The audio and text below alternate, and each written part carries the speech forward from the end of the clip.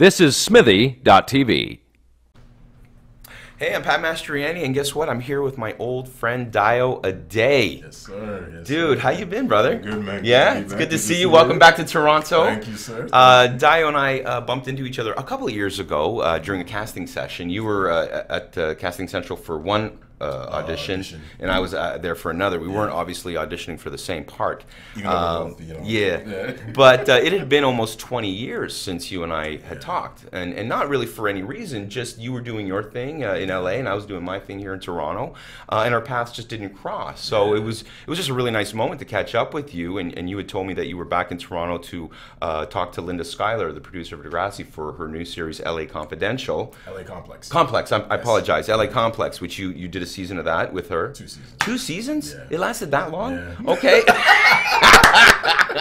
See, Epitome Pictures and Linda Schuyler, she has this kind of curse where Degrassi, she can produce Degrassi for 100 years, right? Forever. But any other concept or show that she tries to get out there usually only lasts 1 or 2 seasons. For whatever reason, she's just got to stick with what she's good at, and that's Degrassi. So, and then you and I bumped into each other again last year on the set of Cracked, which was another series that you booked. You son of a bitch, you're just doing really, really well these last few years, but I'm so happy for you. Thank you. You were the lead on a series that was produced by the CBC called Cracked, and you got to play a really cool character. Leo Beckett, he was a psychiatric nurse. Yeah. So I was over the moon playing this character because, you know, with my stature and build, a lot of the times I'm getting the heavy or I'm getting the bad guy or the villain. And to finally get to play something that's very opposite to what LA or America has been trying to typecast me into, but those 4 walls are too big for that anyways. You know, it was nice to finally come home and then get the opportunity to play something much lighter, a very empathetic character, and just to really show my range as far as that, like, you know, I can play these softer characters who come from the heart. And Cracked has been an amazing journey. Unfortunately, we just found out with all the CBC budget cuts and everything, there won't be a 3rd season. But the impact that we left on the mental health world and institution, we've really left a really great marker and helping them educate other people about mental illness. Yeah, no, I really enjoyed my small little appearance on the show with you. I was actually talking to them about bringing you back for season 3. That would have been fun, man. We had a blast, and it was just surreal because, again, you and I hadn't been on set together in over 20 years, and it was like not a day had passed. Yeah, I know. And I'll definitely make sure Ryan gets a fun picture that we took that day to show, insert now. But I want to talk to you also about the early days, Dayo, because if I'm remembering correctly, and again, correct me if I'm wrong, because I'm sure I am, but you were one of the few actors back in the 80s that were on Degrassi that had representation, that had an agent. Yes. You were like one of the real actors on the show. Well, I thought you guys were the real actors because I was a newbie. He came in, it wasn't, first there was Kids at Degrassi Street, then there was Degrassi Junior High, and I came in at the tail end. Pretty much the last season of Junior High, and then I did all of Degrassi High. Right. I came in with an agent, but I was very green as far as how the industry worked. I pretty much entrusted everything as far as what happened behind the scenes, paperwork, contracts, all that stuff, to my agent. And you know, I just started off by modeling, but I was one of those kids I can never sit down or be still long enough for a camera to capture me. You blended in with us really, really well, Dayo. I mean, we enjoyed every moment we had with you on set. I mean, you were the clown, you were the goofy one, you were the one making the jokes and the pranks, and you know, you were just like you'd been there forever. And this is fun, man. I got to hang out with my peers, and you guys were already on TV. I was like, oh shit, this is cool. I get to just hang out with these dudes, and yeah, dude, it was a lot of great memories. I often tell people when they say, what was it like being on set? I go, you know, it's kind of like summer camp, but it also felt like we were going through a war together, and some of us came through the other side and are still around today to tell the tale because unfortunately out of the cast of 50 or so that we had of the original cast of Degrassi, maybe 5 of us are still around. It's less than 5 from our generation. Yeah. You know, there's you, me, Seeluk, Stefan Brogren, Darren Brown. Darren Brown, you know, yeah, a few people here and there, and you know what that just happens. You know, Andy Chambers is behind the camera. Okay. Ran into him. He actually he was one of our guest cameramen for season 2 of Cracked. It was really, really cool to see him. That must be fun to have old friends come on board, but they're working behind the cameras now, and they've been established for years and years. Like Darren Brown, who played Dwayne on the old series. He's very well established in the community. But yeah, I mean, the fact that you stuck it out, but you took a totally different route than I did. You actually made that step to LA. You actually made that commitment to going down. And what year did you make that decision? I went in 98. Oh, 98? Okay. It was ending of 97. First I went in 97, took a whole lot of stuff with me. Yeah. Came back January or early February of 98. Got the rest of my stuff, and boom, I was officially there. See, I tried that in 95 after I finished my second series, which was called Liberty Street. And I said to myself, I have two choices. I can either go to university or I can go to LA. And I made the choice to go to LA because I felt that I had to get it out of my system. You know, every actor in Canada, you get to a certain level.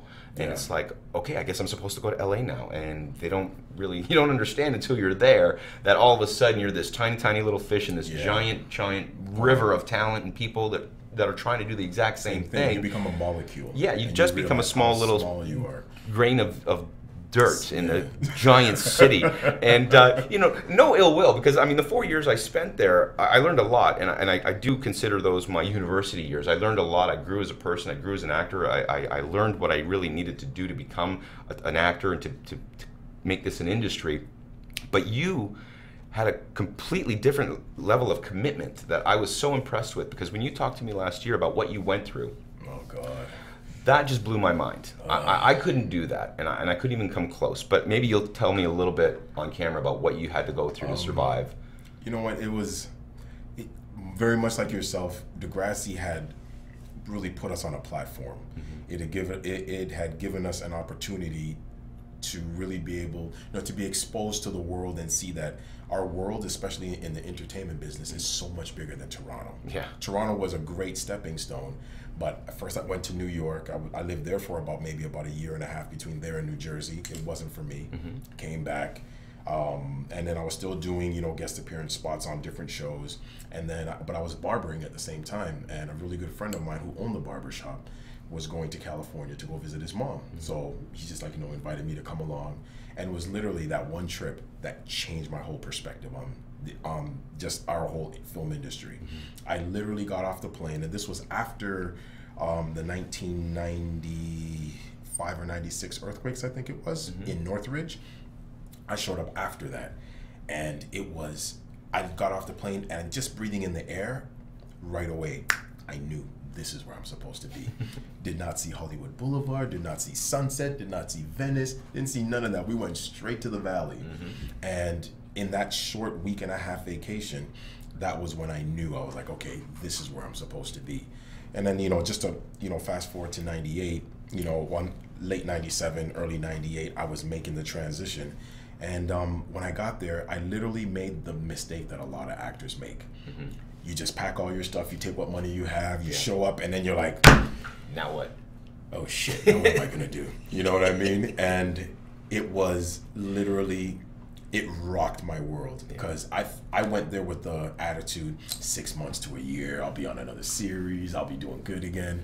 And LA literally, it chewed me up, but it couldn't spit me out. I refused to let it spit me out.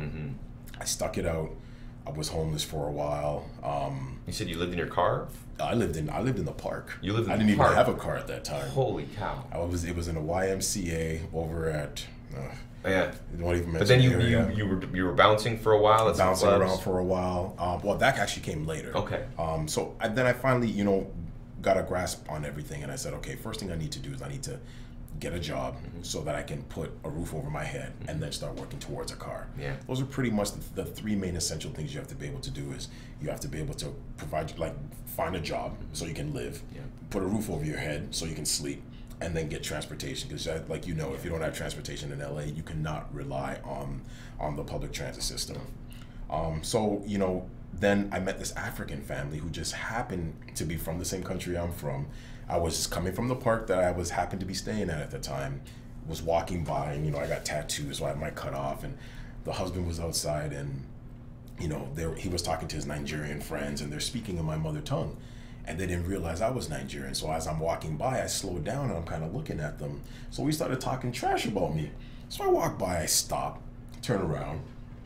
I said, "Excuse me, Shamo Wipe, I'm a Yoruba me no." So I started speaking to him in our own dialect. He was like, him and his friends just kind of looked at me like,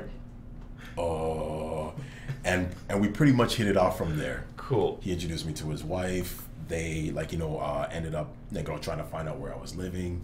I tried to dodge that bullet. It wasn't successful. They found out, and they pretty much, like, I bartered my way and said, look, well, they offered, like, you know, we're going to try to find you a place to stay. They couldn't find me a place to stay, so then they took me in, and I worked my way, like, picking up their kids from school, helping them with their homework. I cleaned around the house, I mowed the lawn. So I did all the little odds and end jobs so that they could do what they needed to do. And I was like a live-in nanny, almost, like, you know what I mean? Yeah. All the way out in Northridge. After about 7-8 months of that, you know, I was getting to the point of where, like, you know, I wanted to get my own place. So, and I was like, okay, I gotta get a job. So there was this company called Survival Insurance. Picked up the phone to call and just talk about, like, you know, trying to get a job. And this is the craziest thing, and this is how I know God is good. The guy who picked up the phone on the other line was an actor from Ohio. He had just started, I got the job at Survival Insurance. And yeah, so I called Survival Insurance, I got the job, started working there, so I was commuting back and forth from Northridge all the way to Hollywood. I think it was after my training sessions, it was my first week actually answering phones.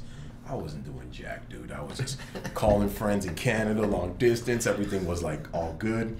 I saw my manager coming, and it's a free-for-all. When the phone rings, first agent to pick it up gets the client. So I saw my manager coming. Phone wasn't even ringing. I just picked it up, pretending like I started talking to somebody. There's this other guy on the line. This other guy, his name is Todd. I'm not gonna mention last names, but ends up being an actor from Ohio. He's looking for car insurance. We started talking about everything under the sun except insurance. We hit it off. He told me his roommate was moving back to Ohio, so he's looking for a roommate. Yeah. I said, that's funny. I'm actually looking for a place to move to. Long story short, this guy ends up being my roommate for like the next 6-7 years. We are now best of friends. He came to my wedding. Sorry, Todd, I missed your wedding. His younger brother we're born on the same day. He's like my little white mini-me. Yeah. And and it's like, and they literally, they took me into their family. I remember there was one Christmas, I was just in LA, didn't have nothing to do. His parents flew me out to Ohio, bought me presents, put it under the tree. Like, they're literally like my second family. So, like, my struggles and my whole journey in LA has been a growth spurt for me. It really taught me a lot about people, how you have to really protect yourself. Yeah. And you know what? Sometimes doing things the wrong way will strengthen you as an individual in life, but in general. You also had a bit of a spiritual journey too, because I mean, you met some very generous people that stepped up and took care of you when you were in a place that could have literally destroyed you. Yeah. And you just were lucky, and like you said, you know there's a God, because these people came out of nowhere to help you out in your time of need. And then at some point things must have turned for you, because I'll tell a quick story right now, where I'm sitting at a Golden Griddle in Toronto with my wife on a Sunday morning, and I'm watching, you know, they have TVs while you're eating your breakfast at the Golden Griddle, and I'm looking, and there's this Pamela Anderson TV series, and I see Mr. Bulked Up Dayo Ade playing a wrestler, and I go to my wife, I go, hon, that's Dayo on this Pamela Anderson. What was that show called? VIP. VIP. I'm like, son of a bitch, you got a gig on VIP. He's working with Pamela Anderson. And then I see him on Lost, which was my favorite show at the time. I'm like, damn it, he's on Lost. And then ER, and then CSI, and then Star Trek Enterprise. I'm like, dude, you blew up at some point. Something happened to you where things just started to happen for you slowly. I'm sure it happened over many years, but the opportunities started to happen for you. And so what was that like, and how did that change you? It was after finally getting a place, like with my roommate. We're both struggling actors moving forward towards that dream. Then it was all about, now I had figured out what I needed to do. So it was get a job, so I got a job. Ended up leaving Survivor, got a job at Enterprise, the car rental place. So myself and my roommate, so after I got the job, I got him a job there. And we utilized it as a way to learn our way around LA because we were drivers dropping off cars to different branches. Yeah. So we literally learned LA. That was number one. Had a job, income coming in. Then I was working a second job as a doorman at the Standard Hotel. Yeah. So I was working 2 jobs. Then I ended up getting a 3rd job. So I was just rack saving money because I needed to get that car. Yeah. And I literally, after about 2.5, almost 3 years, yeah, because it was early 2000 when the Pam Anderson, the VIP book, and after I got that was when I went into SAG, you know, finished all my paperwork. But that was when I was like, okay, you know what? I need to really buckle down, get myself a really good agent, because the agent I had at the time was just like a miss with the one hit. Yeah. And so then I started sending out headshots, got into an acting class, and then I met my agent that I presently have now. And it was pretty much after that, it was just one show after another. And I literally had to go not back to the bottom, and I don't want to call it the bottom of the barrel, but almost I didn't do extras, but I went back to co-stars. Built a co-star resume enough that people were like, okay, because you know when you walk into a casting session, they already know who we are, because a lot of the casting directors are our same age and generation. So and Degrassi was huge in the States. Yeah. So they knew who I was, but the first question was always, what have you done since you've been here? Yeah, where have you been? And I'm like, you know, I'm working on that now. So I went back to co-stars. Then eventually I got to a point where I told my agent, and I said, you know what, I'll do the auditions, but when I book them, I'm not doing them anymore. It's time to go to guest stars. So I consciously made that choice, let them know that's what we're doing. We did it, and then we made that transition to guest stars. You're incredibly lucky in the sense that, you know, you have this physical side of you that's very strong and overpowering. You're tall, and I guess a lot of people don't expect you to be a really good actor too, right? they a lot of, you know, beautiful actresses and a lot of the big strong guys, that's all they've got going for them. They don't have this wealth of experience on a set to back up and to be able to give those kind of performances. So when you, for example, like you said, Cracked gave you an opportunity to be a more sensitive type of character, something that people weren't expecting. You get that opportunity to blow them away. And I think when you are in a casting session, people are like genuinely impressed and surprised, especially if they don't know your history. They're like, where did this guy come from? Like, he's an overnight star. No, I'm not an overnight star. It took me 25 years to get to this spot, right? Yeah. But now you're even more motivated to go to the next level, because you and I are now talking about what's going to happen for you in the next 5 to 10 years. You're ready to go to the next level, which is the production end of things. Producing now, you know what it is, Pat? Is literally, I think, just being raised as a Canadian, like, you know, I'm West African by birth. I was born in Nigeria. My parents, we traveled from there to London, England, to Calgary, Alberta, back to Nigeria, to London, England, and then ended up in Toronto. And it was the work ethic of watching my parents have always been hard workers. So that ethic, and I know your parents are the same way, and that's why we clicked when we met on the set. And then to have the opportunity to do what we did, and then being Canadians, we're raised to be so humble, which is a blessing, but it's also a curse. True. Which I'll get to that later on, because I think in this industry now, humility can be more of a curse than a blessing, especially when you're in competition with Hollywood, and there's Bollywood, now there's Nollywood. There are all these other countries who are jumping on that entertainment bandwagon, who are coming in with a lot of money, and us as Canadians, and you know, David Sutcliffe from Cracked said this the best, is that Canadians, with like in a whole, we are okay with just being recognized. When you think of the American mentality, it's gold or nothing. And being in LA for like almost 17 years now, I've come back with that mentality. It's either I'm first, second place, silver, that doesn't mean nothing. It just means I gotta go back to the drawing board, work that much harder, and come back again. I have to, and refuse to lose. I need to be in first place. Well, it's like the picture that you have on your Twitter account behind your headshot. You have a giant gold key, and it says success on it. And you know what? There's nothing wrong with being that motivated. You have to be, because like you said, there is so much competition. I definitely agree that with that mentality, because I know some of my personal faults is that sometimes I'm too humble, I'm too shy, I'm too quiet on a set. I'm not aggressive.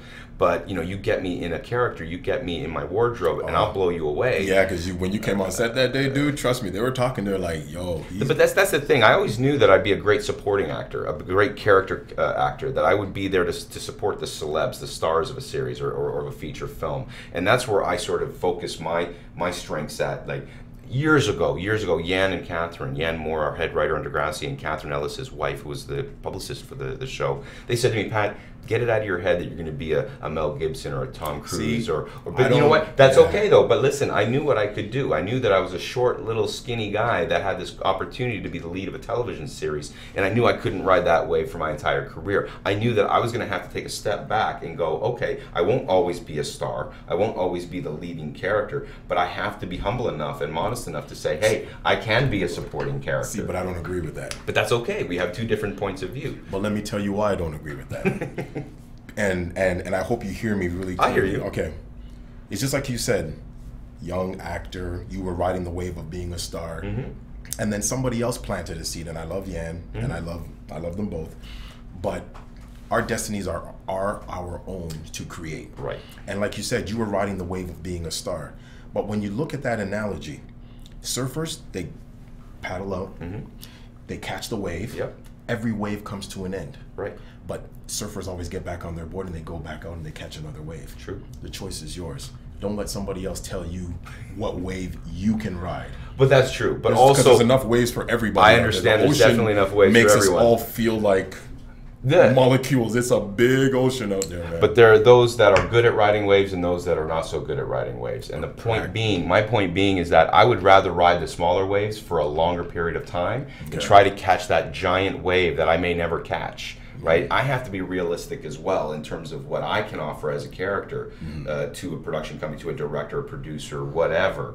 You know, I know that I've been living off of a very nice wave of Degrassi notoriety for 20 years, and a lot of the people that hire me, they grew up watching me on TV, and it maybe motivated them to get into the industry. So it's like, Pat, I grew up watching you, I'd love to work with you, and here's a really awesome role that I think you'd enjoy doing. So I've been doing a lot of independent features, I've been doing a lot of smaller projects, because you know what, those are the kind of people that I want to work with. They're letting me play with the characters, they're allowing me the opportunity to develop something that's unique for me and that I enjoy creating, where you know you get to walk onto a set for just maybe a couple of days and you get to play a guest role. Those pay the bills. Yeah, it's very rare that you get a really juicy part where you sink your teeth into it and you're like proud of that product that you had a part in making. So you know what, if that means that it takes me a little longer to get back on that big wave again, so be it, because I'm here for the long ride. I'm not one of those guys, what's that saying, that the candle that burns twice as bright only lasts half as long.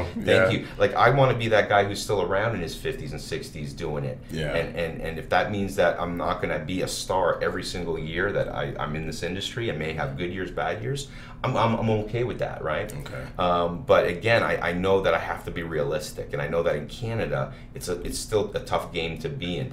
LA's crazy. That's a whole other animal, and same with New York. But Toronto and Vancouver and Montreal, we've got a nice little thing going here in Canada. And again, I chose to come back and be a big fish in a small pond. And you know, I hope that with all my friends that are doing well and they're going to succeed and they're going to move up the chain and become producers and themselves, they're going to remember the guy that was there with them in the beginning. Right from the trenches, baby. And these are the ways that we move forward in our careers, just supporting each other. And I told you about that when we met last year. Yeah. You know, I stay close to people that I trust. And there's just always people that are ready to ride your coattails, but I have a very small select group of friends, and I think you are the same way, that you try to keep the close friends tight. And those are the ones that you want to invest your energy and time into. Yeah. You know, because we live in a fickle industry, people come and go all the time, but it's the close friends that stick with you through the highs and the lows, right? Yeah. So, you know what, Dayo, I really appreciate you coming in, and I do wish you the best, brother. Thank you, brother. Remember me when you become a big shot producer. And you know what, Dayo and I are going to be in Niagara Falls June 6th to the 8th for a big comic convention that happens there. I've been enjoying myself these last few months appearing at these comic conventions, and I told Dayo he's got to come and join me for this one. So if you're in Niagara Falls, come check check us out. Come say hi. Get an autographed picture or a picture taken with us. And hopefully we'll see you there. Thanks again. You know what, Dayo? I often get people asking me advice on acting and how to get into acting and what's the best way to get into the industry, either in Toronto or in LA. What do you think about that, and what advice can you offer people? It's funny you should ask that, and I'm actually really happy you asked about that. You know, every actor's journey or every individual's journey in life, no two journeys are ever the same, especially with us being entertainers. My journey was very different from yours, as it's been from a lot of other actors. And I've created, and I'm in the process of creating, a course called Right Way to LA. This is pretty much essentially for actors right now, and it's going to grow, where we want to bring 15 to 20 actors, mainly from Toronto, bring them down to LA. They're going to be meeting producers, directors, casting directors. Their hotel accommodations will be included, their flights will be included, food will be included, transportation will be included. While during the entire 7 to 9 day period that they're there, they're also going to be in an acting class with an LA acting teacher, just so that they can see the difference of things that are expected between the Canadian and the American market. Right. So this is my way of kind of giving back and trying to help other people figure out, you know, if it is the right time for them to go to LA, right, and that there is a right way of getting to LA. Mm-hmm. It's never the same for any two people, right, but there are certain parameters that you should definitely hit before you pack your bags and just go. Well, so it sounds like you're paying it forward, basically, to people that are, you know, less knowledgeable about the industry, almost like where you were at 20 years ago when you were living, you know, in the park. You know, you don't want people to have to suffer the same way you did. Exactly. It would make a great reality series as well. If you ever thought about, you know, actually videotaping it. I would probably sign up for it myself. I could definitely use the Right Way to LA guidance. So I wish you the best with that. That sounds like a great idea. I wish that was around for us, for me. You know, that's really one of the main reasons why I want to do this, is because if I had the knowledge that I have now, if I'd had somebody just to help guide me, I wouldn't have made as many mistakes and taken as long. It wouldn't have taken as long to get to where I am now, and I wouldn't have spent as much money. You know what I mean? And those are three critical things that you need to really have a really good grasp on, especially when you're making that transition. Because I take my hat off to anybody who leaves where they're originally from and relocates. It takes a certain kind of individual with a certain kind of spirit to do that already, and then to be chasing that dream in the entertainment field. It's crazy. You know. It is so crazy. You know. But you know what? For me, I'm happy that I got it out of my system. I didn't want to be 50, 60 years old and say to myself, I wonder what it would have been like. I wonder if I just tried, what could. So I'm really happy that I had my experience. And like you said, my journey is different than your journey. I love where I'm at right now. You know, I have a wonderful life here in Toronto with a wonderful wife and a home and friends and family. And this is where I belong. I know I belong here. So there's no regrets whatsoever. And I hope that you never have any regrets. It doesn't sound like you do. You are on the path that you want to be on. I'm a warrior, bro. I'm just getting started, man. I'm still buckling through them, man. And even through all that craziness that you had experienced over the last few years, you still had time to meet a beautiful woman and get married. Aren't you a lucky SOB? You know, and hey, you know what? Continued success, my friend. I hope you reach all the goals you want. Thank you, man. All right. All right. You know what? Before we go, I do want to mention one last thing. If you haven't had a chance to download the Smithy.tv app, it's available on iTunes. You just type in Smithy.tv and you can download that onto your phone or your tablet, and then you can from there go to your favorite show, your favorite host. You can get updates. You can find out what's going to be coming to you, behind the scenes photos. There's a ton of stuff that the app does. You can be notified when new episodes appear, and check it out. I think you'll like it. It's a free app and it's available on iTunes.